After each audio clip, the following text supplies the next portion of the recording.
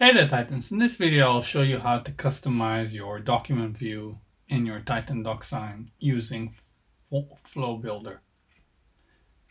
Alright, so in the previous video I showed you how you can customize your view in the Form Titan package for Salesforce. So if I click this, FT Generate Document, and I'll click the Actions View Document, I get all the options that I set up there, and our instances manage users, send, download, and upload, and everything was enabled through here. Now I'm going to show you how you can set this up using Flow and completely customize this, tailor this to your use case.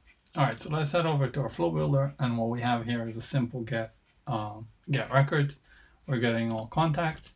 We're grabbing from the contact the first name, last name, and email. And second thing we'll do, we'll loop over all of our contacts. So this is just in my scenario. Obviously you could use any object, whatever use case you have. Next thing we're going to use here is we're going to create a new variable. All right, so we're going to create a new resource, and I'm going to create a variable, and I'm going to select apex defined. And what I'm going to use is the formula DocSign signer structure. All right, and I'm going to do allow multiple values, and in a minute you'll see why.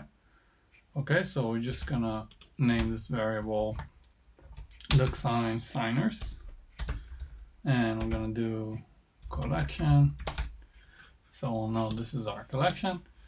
All right, our next element will be an assignment, and we're going to assign signers to collection.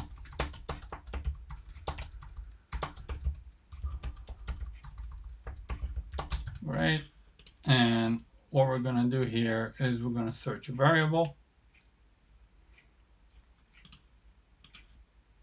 and we will select new resource, and we're going to say variable again, data type, apex defined, DocSign signer structure. I'm going to call this just the same.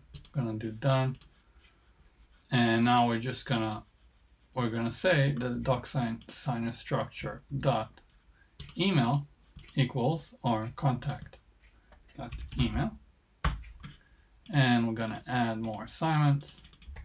So structure the first name equals our contact dot first name, and same thing for last name.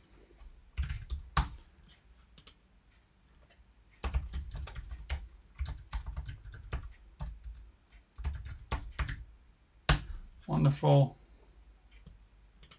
And we have record ID as well. So record ID equals to our contact.id, and that should do it.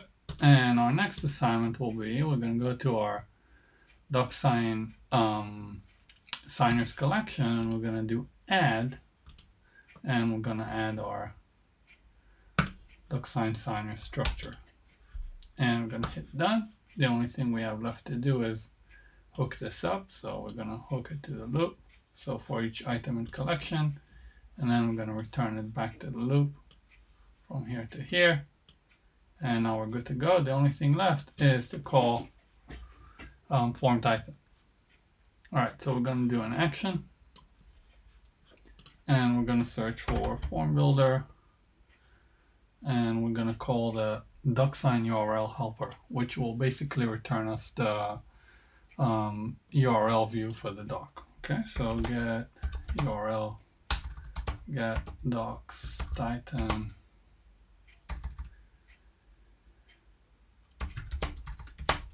custom view URL, and we need to pass the API key, form hash, record ID. These are mandatory, so I'm going to head back to my builder. Let's close this out, and I'm going to go to my Salesforce configuration, select the FT form hash, and paste it in here. Same for the API key, and paste that in here. And my record ID will be my first contact, and that should do. And now we can decide what we want to do with it. So we can do allow docs download, yes, and let's say I don't want the PDF, and I will allow send, and I will allow users config, and I'm going to allow signers, and I'm going to include the signers as well. All right, so let's see, the signers, what we need to pass for is our collection that we just built. Allow users config, let's say true, and allow send true and true. All right, and we're good to go. And now we can pass in also for how long the URL will be valid for. So let's do 5 minutes, and let's do done, and let's map this in, and that will be after the last item. What we're going to do is save, and now we're just going to debug this. So obviously you can use it for a screen, you can use it for whatever you want.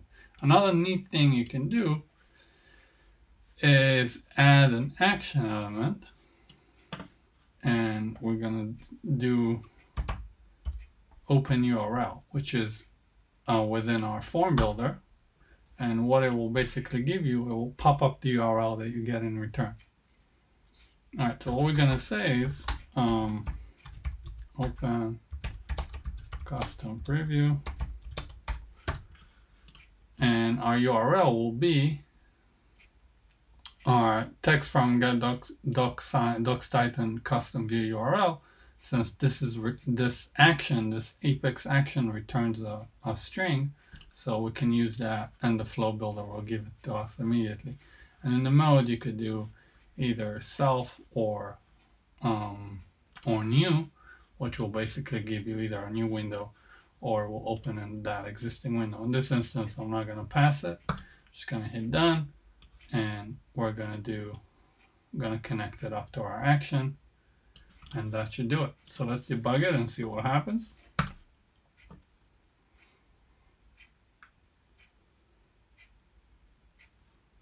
All right, let's give it a second to load, and let's run it.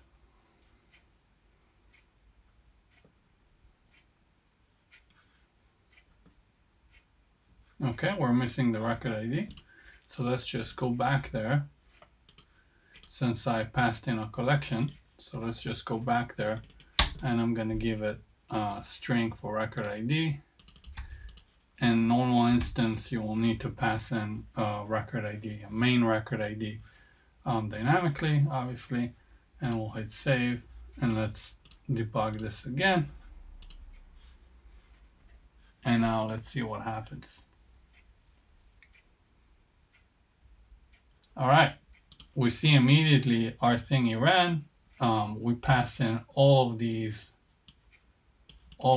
signers, and we have 25 signers in here. All of our signers from Salesforce dynamically put in our form. How amazing is that? And we have the upload, download, and send available to us, since this is what we configured in our flow builder. And this is how it's done.